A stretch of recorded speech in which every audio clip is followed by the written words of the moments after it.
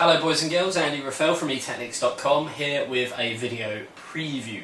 Now obviously everyone knows that the new Z77 chipset from Intel is coming up very soon, and that means new third generation Intel processors, which Intel aren't saying that it's called this, but as we all know it's all called Ivy Bridge. So Ivy Bridge coming out sometime next month. I'm not going to give exact concrete dates or anything like that, but because of it, obviously motherboard manufacturers are jumping on the ship of creating new boards with the new Z77 chipset.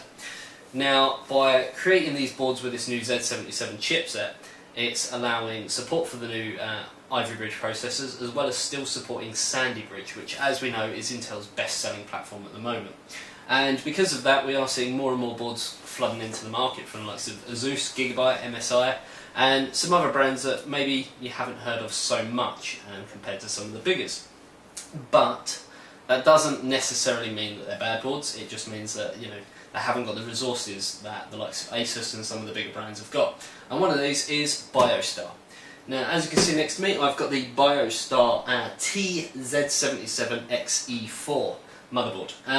Don't know a massive amount about this. It's literally just come into the offices. So what we're going to do is we thought, obviously we can't post a review or anything yet, performance figures, we don't want to break any NDAs that we've got with Intel, but we thought that we'd actually give you a look at the board aesthetically wise, and also sort of show you a couple of the features, talk through some of the features that this particular board has got from Biostar.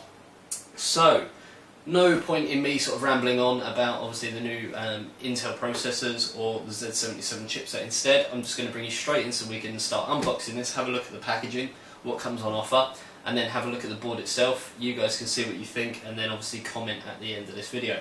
So let's come straight in and have a look at the Biostar TZ77XE4 motherboard. So boys and girls, it's me behind the camera again. As you know, I did for the past couple of videos have a cameraman, but he's not here today, and this has come in and I wanted to get this out sort of as soon as possible.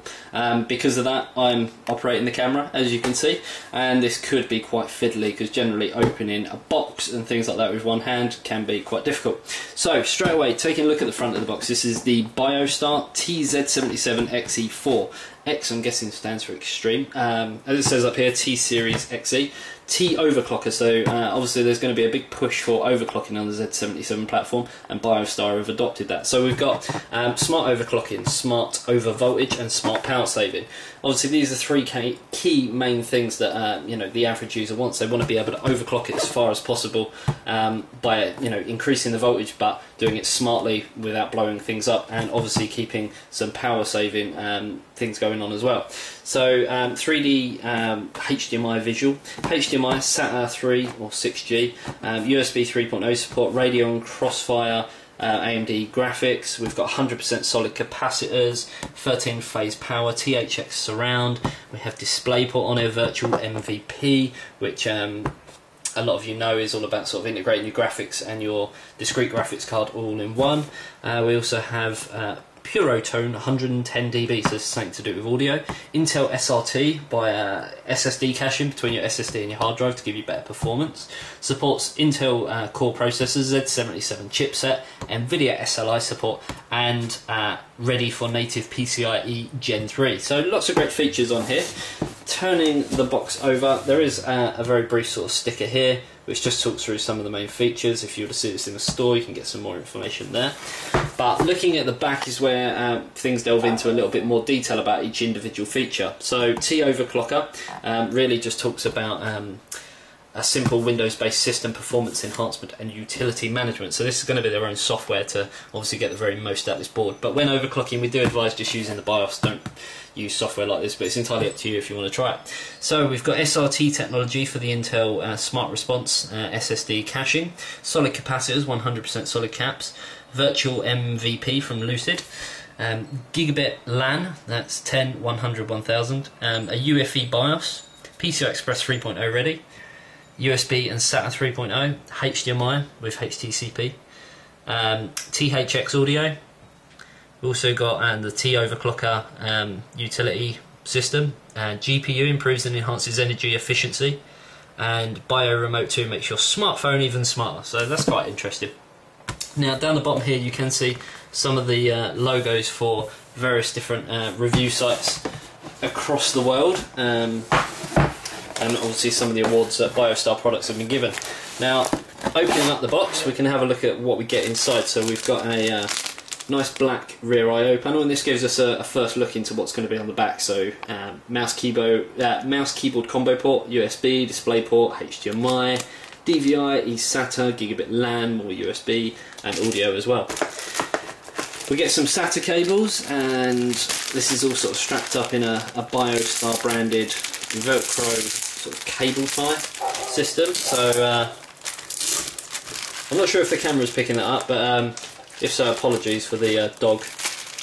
There is a dog near our offices, and it never shuts up. So we've got one SATA cable here, another one, so that's 2, 3, and 4, and these are all orange, and there is a very, very good reason why they're orange, and you'll see from the board. We've also got a Crossfire bridge, and an SLI bridge and a Crossfire bridge. So we've got both of them, Crossfire and SLI, and we've also got a user's manual as well. So we get a user's manual for the TZ77XE4, and then obviously a driver installation disc. Now, remember me saying about these cables being orange? There is a very good reason, and you will see that now. The board has got orange on it.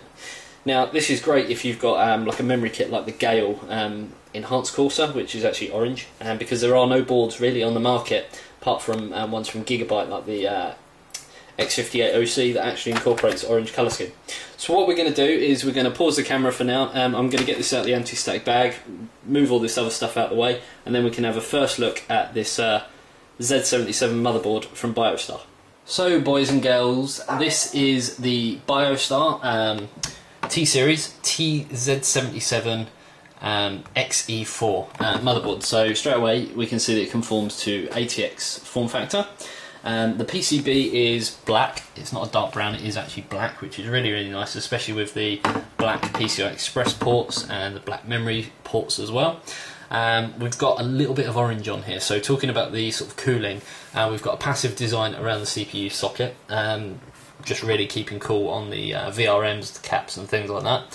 This is sort of an orange and black, and then it's connected via a heat pipe over here. And then the only other bit is over the Z77 chipset, and it's got the Biostar logo and branding on there as well.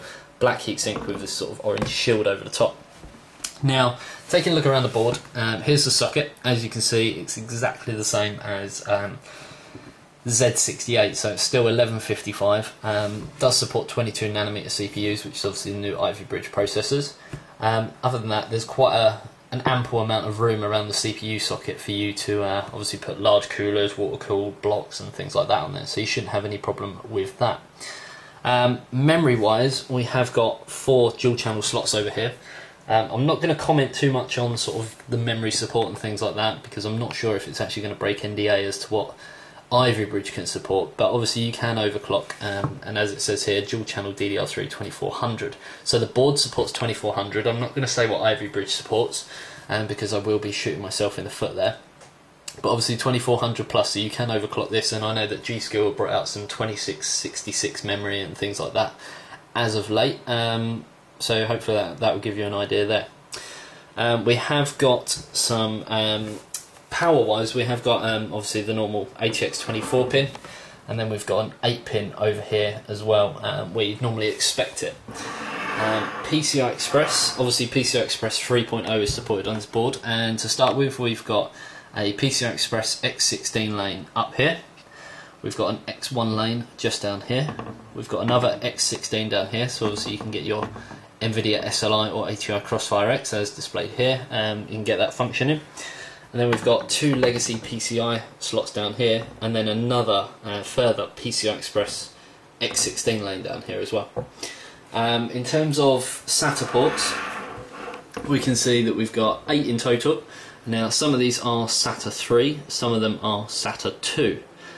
So what we've actually got is SATA ports 1 through to 4 are 6 gig per second, and sorry, SATA 1 and SATA 4 are 6 gig a second, SATA 2 and 3 are 3 gig a second, and it actually does tell you just down here the sort of support on that. And then obviously there are 8, and it just sort of goes through that, you know, some of the eSATA, and they've all got various different sort of codes for what each SATA port is. Once we have the full review, we will sort of tell you exactly which ports are supported by the Intel Z77 chipset and which ones are supported by a third party, if any at all. So I'm not giving too much away, sorry guys. We have got a debug LED down here as well, which is nice to see on more and more boards these days, because it is handy when overclocking. We've got all of our front panel connectors for reset, hard drive LED, speaker, power LED, reset button, quite solid fill buttons, power button, and then a clear CMOS button as well.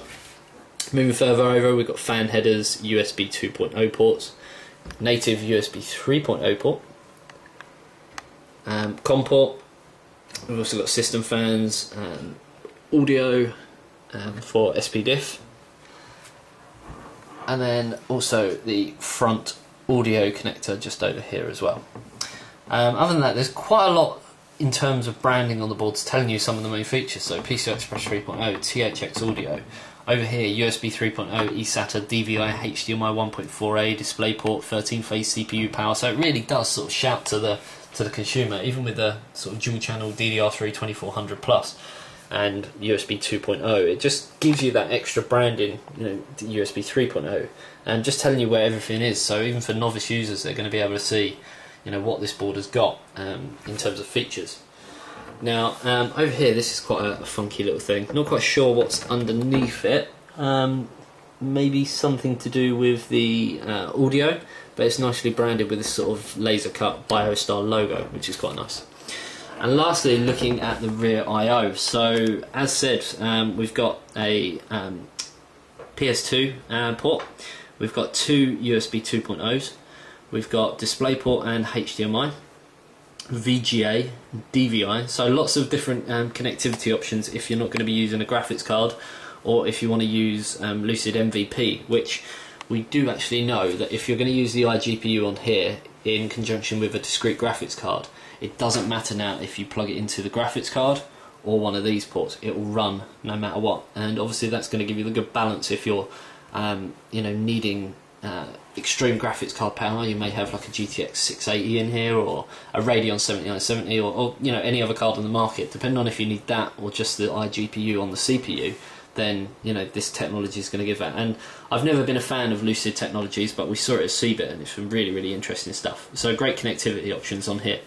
We've also got eSATA, 2 USB 3.0 ports. I was expecting a few more, but 2 sort of sufficient because we have got the USB 3.0 native header over there as well for your front panel.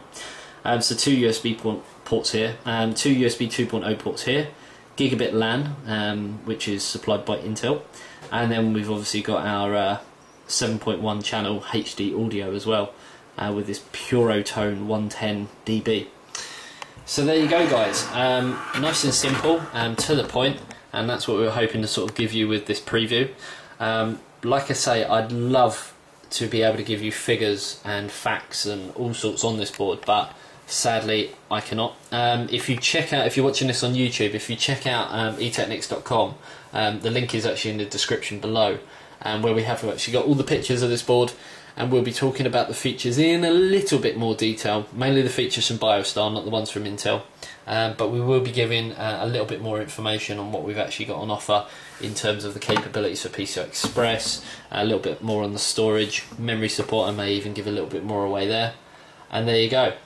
So hopefully you guys enjoyed this. Remember to rate, subscribe and comment on this video and what you thought of the Biostar T-Series TZ77XE4 motherboard.